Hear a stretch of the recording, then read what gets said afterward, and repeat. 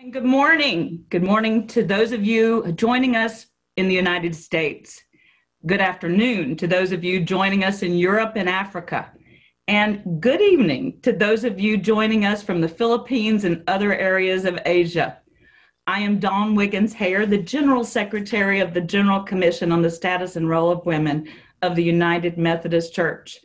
On behalf of our President, Bishop Tracy Smith Malone, our Board of Directors, and my colleagues, especially my colleague, the Reverend Pamela Pirtle, our Director of Leadership Development and Accountability, who has made this dream event come true.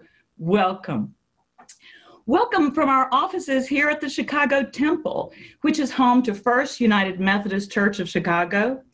The General Commission on the Status and Role of Women began here in Chicago as a dream that was birthed in the 1970s when a group of women gathered right here in Chicago, sort of like we're gathering now, to propose legislation to General Conference for the formation of a task force and later a commission with a singular focus to work towards the end of discrimination against women in the United Methodist Church, and by doing so, to model that equality and justice to the world.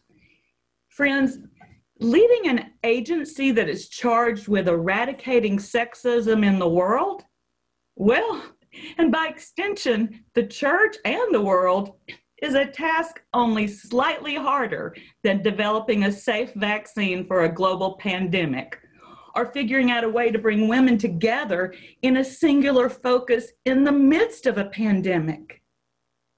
But in the spirit of Chicago, yes, and we are here. The Women's Leadership Summit, I Am Her, is a dream come true. When we originally began working on this summit, we imagined, 250 women leaders gathering in Chicago in the way that our foremothers met before us, forming relationships, gathering courage, inspiring one another, strategizing to continue the journey towards equality. Yes, and maybe God envisioned something bigger. Because friends, we're not 200 or 300 or 400. We're right about 700 women and a few good men who wrap around this globe of ours. So, let's take a moment to celebrate the opportunity to once again gather and focus our mission, our energy, our strategies of I Am Her. I am her, Bishop, in Maputo, Mozambique. I am her in Berlin, Germany. I am her at the border in El Paso, Texas. I am her in Jacksonville, Florida. I am her in Manila, Philippines. I am her waiting in a line to vote. Relationships are the key to change, and they're the key to our sisterhood. Would you now join me in welcoming our partner from Garrett Evangelical, Laleen Rector, the immediate past president of Garrett Evangelical Seminary. Take it away, Laleen. Good morning, my women friends and colleagues. I am Laleen Rector, she, her, and hers, the president of Garrett Evangelical Theological Seminary, and I am so excited to bring greetings to you this morning on behalf of the seminary and to welcome you to the I Am Her Women's Leadership Summit. Our United Methodist Commission on the Status and Role of Women, COSRO as we call it, is led by General Secretary Dawn Higgins-Hare. Dawn and her team, with the backing of a terrific board of directors, have brought their vision to life in this conference. It's a vision that will encourage us as women leaders. We are no doubt feeling a little weary, if not entirely worn out, by the radically changed environments in which our leadership must continue its expression. As we know all too well, racial justice violently persists in the forms of sanctioned killing, incarceration, and many other iterations of discrimination. Along with the ravages of COVID, a democracy under grave threat, and the ongoing oppression of women, the love of neighbor has become a literal matter of life and death. I was in a retreat with a group of women leaders a couple of weeks ago when another seminary president, an Episcopal priest, said to us, "Gender is the mother of all hierarchies." I found that a very compelling observation. The Women's Leadership Summit is a response to some of these realities and how they impinge on women. It promises to inspire, empower, and equip us for our own ongoing prophetic leadership. Our faith calls us to bear witness, to be of courage, to step up, to speak out, to risk, and to work together for the well-being of all people and for God's good creation. We are to lead wherever we have been called. If there ever was a time when the world and its people need leadership that is inspired and inspiring, empowered and empowering, equipped and equipping, it is now. And so many of you have already taken up that mantle. It's good to be together with the sisters doing the work.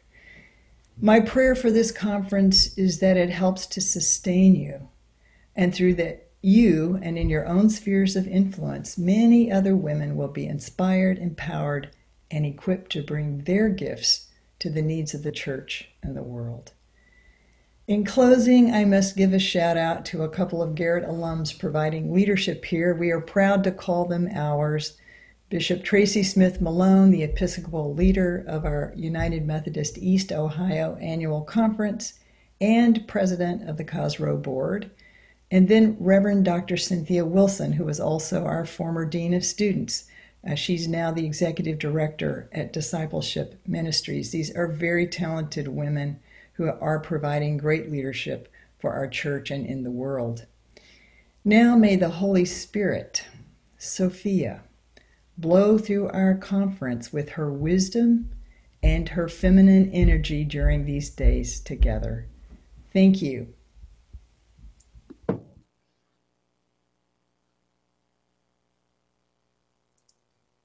Well, good morning again, and thank you, Laleen. Friends, at this time, we will begin our morning worship led by the incomparable Reverend Dr. Cynthia Wilson. Dr. Wilson serves as Associate General Secretary of Disciple Ministries, and she is known throughout the world and across the church. Following our opening worship music and liturgy, we will be inspired by the preaching of none other than Bishop Tracy Smith Malone. Bishop Malone is the Bishop in Residence of the East Ohio Annual Conference. She serves as Secretary of the Council of Bishops. And perhaps I'm biased, but most importantly, she leads the General Commission on the Status and Role of Women as our president. My friends, my sisters, and my brothers, let us prepare our hearts, our minds, and our souls to be renewed as we join in worship.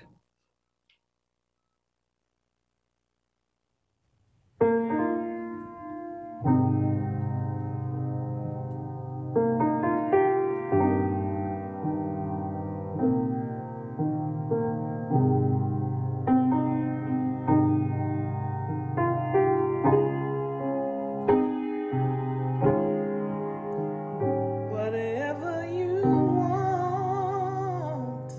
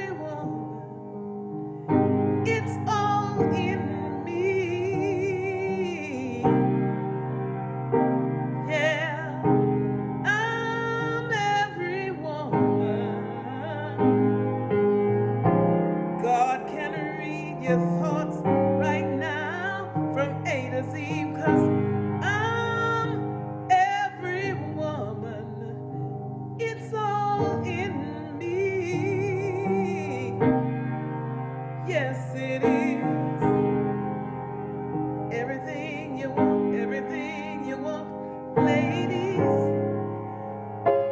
God will do it naturally. Whatever you want, whatever you need,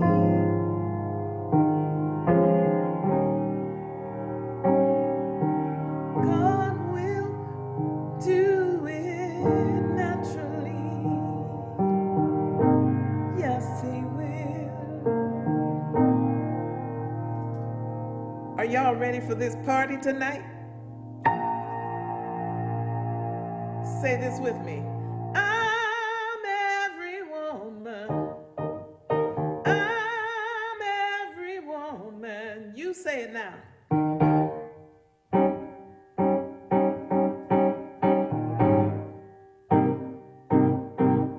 Say it again. I hear you. Say it again. I'm every woman. I'm every woman. I'm every woman. I'm every woman. Let's get this party started. Woo! This is an adaptation of Jeremiah 31 and 33. We'll pray this together as I read the leader's row. Then I invite you to pray the lines that simply say people. Let us pray. In truth and love, God has called us together for this time of worship. God has said to us, "You are my people, I am your God." Not once, but again and again, the word will be spoken, and there will be rejoicing all over the earth. My word will ring out with a glad cry. You are my people, I am her. You are my people, close to my heart, I am her. Come, my daughters, let us be glad as we sing God's praises. My word will ring out with a glad cry. You are my people, I am her. You are my people, close to my heart, I am her. You are my people, I am your God, I am her. With awe and wonder, in the spirit of joy, with the angelic hosts, we lift our voices. You redeem us, you keep us by the power of grace. You are my people. I am her, I am her, I am her.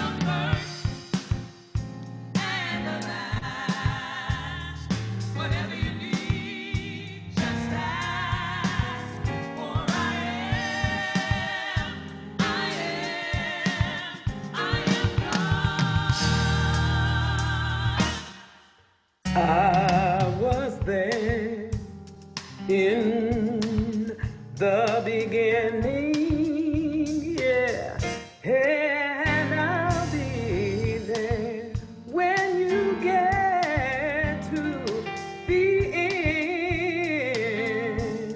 I am all-seeing, all-knowing, almighty, ever showing, 'cause I am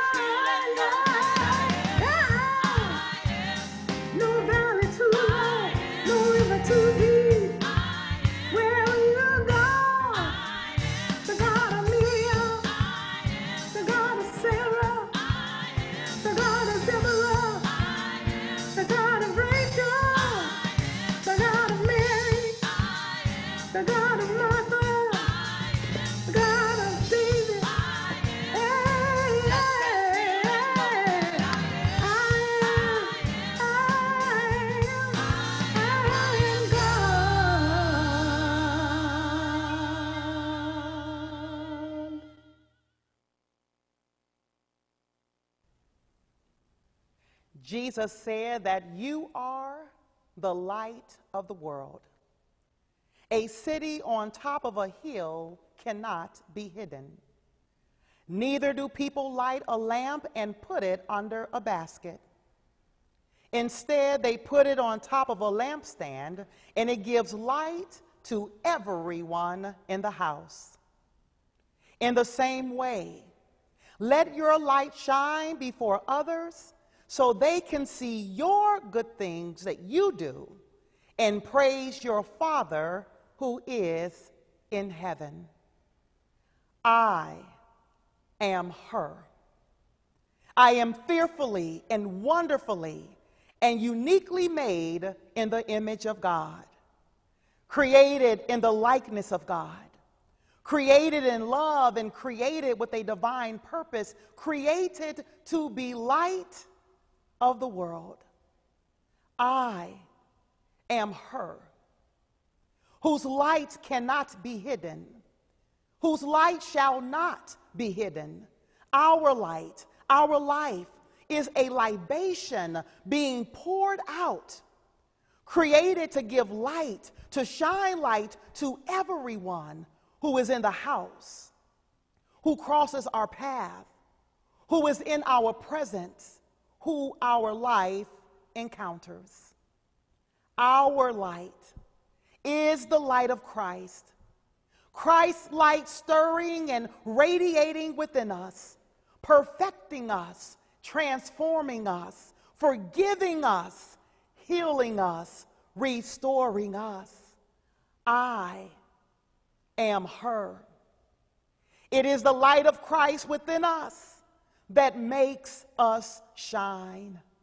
I am her who is called to embody the love and the compassion of Jesus, called to show mercy, to hear the cries of the poor, to bring healing to the brokenhearted, the lonely, the sick, the abused, the forgotten. I am her. Called to embody God's justice, to be a voice for the voiceless, to speak truth to power, to stir up good trouble, to confront unjust systems and policies and practices and attitudes and behaviors that oppress and marginalize any of God's beloved. I am her, who has been clothed and endowed with God's dignity and strength and purpose. We are strong and courageous. We claim our light. We claim our voice. We claim our power. We choose not to be afraid or discouraged because we know that God is with us wherever we go. And through our lives and our lights and our courage and our witness and our good works, our God is glorified. I am her. As perfectly imperfect as we are complete. We are made perfect through Christ, and God has given us gifts too many to number. I am her, who renounces anything that seeks to diminish our gifts, our calling, our purpose, our hopes, our voice, our potential, our dreams. I am her, who yearns to see myself the way Christ sees me instead of through the way others have tried to define me, or by how my fears and my inadequacies and the lies that I've been told about seek to define me.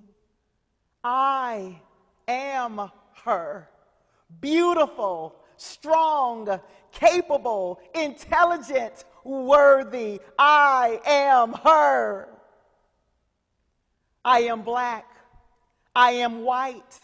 I am Asian. I am African. I am Native American. I am Hispanic. I am straight. I am queer. I am Democrat. I am Republican. I am conservative. I am progressive. I am who I am. a beloved child of God. I am her. I have been raped and abused, abandoned and mistreated, disrespected and disregarded, sexualized and objectified. I am who I am. Bent and broken, healed, redeemed, and transformed, a beloved child of God. That's who I am. I still rise. I am her. I am single. I am married. I am a mother. I am without child. I am her.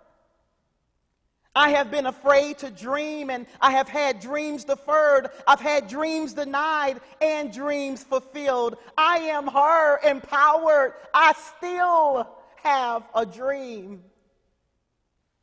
I am her, who have made mistakes and errors. My path has not always been straight. I am her, who carry guilt and remorse and unresolved anger. I have forgiven others and find it difficult to forgive myself, but God's grace covers a multitude of sins. I am her, unconditionally loved by God, forgiven and set free by Jesus Christ. I am filled with the Spirit of God, and I can fully live into the light that I am. Christ, who has begun a good work in you, will bring it to completion. I am her. I am claiming my purpose. I am claiming my rightful place and position. I am claiming my voice. I am claiming my intelligence. I am claiming my worthiness. I am claiming my dreams. I am her. I am my sisters and my siblings' keeper. My well-being is interconnected with your well-being, and my freedom is bound up with your freedom. We do not struggle alone. We journey together, praying for one another, supporting each other, learning from one another, untiringly working together to remove the barriers and the systems that seek to silence our voices, that seek to minimize our pain and our struggles, that seek to overlook our skills and our gifts and our experiences and our potential. I am her. Working together to challenge the policies that seek to regulate and legislate what we do with our bodies. I am her. Working to tear down the strongholds of fear and doubt, despair and bondage and pain that cripple us from pursuing our dreams and our hopes, from living into our divine purpose. I am her, who choose to get out of my own way and not allow others to choose my path for me. I am her, who choose the path that is illuminated with the light of Jesus Christ. I am her, who choose not to surrender to the delusion of what I cannot become or what I cannot do or what I cannot overcome. For through Christ all things are possible. I am her. You are the light of the world. You are precious in God's sight. You are altogether beautiful. God has a divine plan for our lives, and it continues to be revealed what God has in store for you. Every good and perfect gift comes from God, and you are a gift. You are light to the world. I I am her.